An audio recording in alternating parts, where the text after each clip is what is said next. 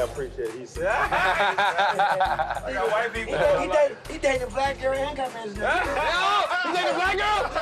Yo, dude, he ate breakfast with her yesterday. You got a black girl? First of all, it ain't all that. Yo, this dude get more white girls than O.J. Simpson. Dude. You got a black girlfriend? Yeah, she half man. black. She half black. No, she your complexion. Really? Seen in passing. You got a real down south black girl?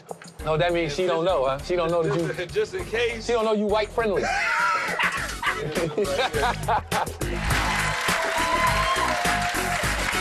right, this portion of the show is called On the Spot. I'm about to put our comics on the spot with some questions, okay? So welcome back to the stage, Deon Cole, Steve Wilson, Gerrard, Melanie Comarcho, and Roy Wood Jr. You ready? All right, ready? Now the first question. First question, Roy Wood. What comic makes you step your game up? When you see them performing, you like, I gotta go get a notepad and write some new jokes. Chappelle, your brother, George Carlin, them three cats, like, George Carlin, okay. like those three cats, like, make me borderline want to quit. Like Chappelle, Dave Chappelle did 6 hours of consecutive material one night. I was there that night, yeah. 6 hours. If I took every joke that I've ever done at work from the past 10 years, it's at best 43 minutes. And he did 6 hours. At that point, I just want to quit. I'm like, I don't have anything to talk about that long. Okay, all right, Gerrard, tell us about the first time you bombed. Wow, the first time Where was it? In Atlanta, I just did not know I was going to Morehouse, man. I was in college, and this is in the early 90s, and I don't know if y'all remember this way back when, but thugs used to look like thugs, and college students used to look like college students. So when I was performing for a room full of thugs, where was the club? The club was the Comedy Act Theater, the same one that was here in Los Angeles with Robert, you all know the lineage, but all the great ones started. where all of the great ones started, and some of the terrible ones. It was rough. It was rough. The worst thing about it was at the beginning of the night there was the bar area, and so you'd hang out in the bar area and you have drinks, and then the show would start. And at the bar area, Tony, I swear I thought I met my wife. Gorgeous, she was smiling and everything. And when I was on stage, man, I was getting booed off so bad.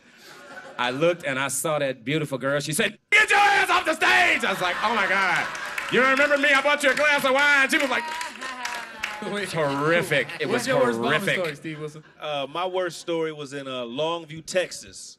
We was That sound like a bomb. Yeah. Oh man, dude. Yo, this is crazy because I don't even think these people know they was free. It was like for real. It was all like the slave mentality. I was like, what's going on? But never mind. Anyway, but Juneteenth. y'all free if you're watching. But listen, first of all, it wasn't my fault.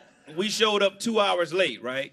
It was a 2-man show. It was me and Iron Ass Jay, right? So we get to the spot, and they announced to 2,000 people, Iron Ass Jay in the house, are y'all ready? They was like, yeah. They was like, but first, they was like, oh.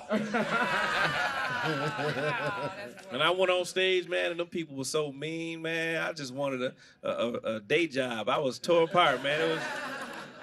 Okay, what's the worst gig, Melanie? Your worst gig? The gigs that don't have my money at the end. Those are the worst gigs. I think I played there too. Okay, yeah. Yes. Yeah. Well, we're gonna pay you on Sunday. Yeah. Worst gig?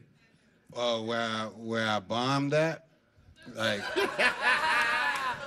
I mean, my worst gig I had was I did a show with Ja Rule, and they really wanted to see him real bad, and I went out there and they was booing and they was throwing full concession stand drinks at me.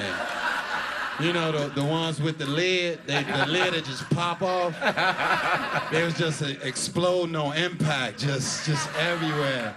And then I had to wait until the show was over with, so I was all sticky. Like, it was tremendously horrible.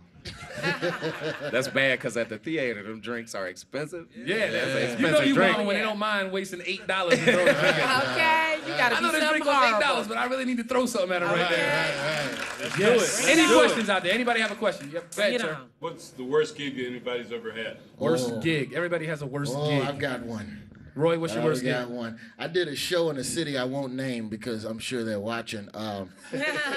Some dope boys, and I'm sure like some of y'all done worked the black rooms before. Dope boys throw comedy shows all the time, but they pre-sell the tickets to use the money to buy dope. I'm serious, and they resell the dope before the show to pay you with the sold dope money. We got to the show, they hadn't sold the dope yet. Uh-oh. So they tried to pay us in dope, real talk. All right. I'm not, that's real talk. Okay. That's a good gig. Okay. What city was that? What city was that? Okay, and how can I book that gig? Yeah, exactly. Wait, you have a question, ma'am, in the back? Melanie, as a female comedian, do you feel that the female comedians are treated different as far as the male comedians, as far as pay and getting booked? Oh, yeah. Well, you know, it's a man's world, and that's just the bottom line. But we gonna make a difference. What you talking about? I'm trying to get that money that the men get. We gonna make some changes. Hey, we gotta go, but that's our time here at the Funny Spot. Give it up all the comics that's on the show. Deon Cole, Steve Wilson, Gerrard, Melanie Comarcho, Roy Wood Jr. See you next time at the Funny Spot. I'm Tony Rock. Y'all be cool. Peace.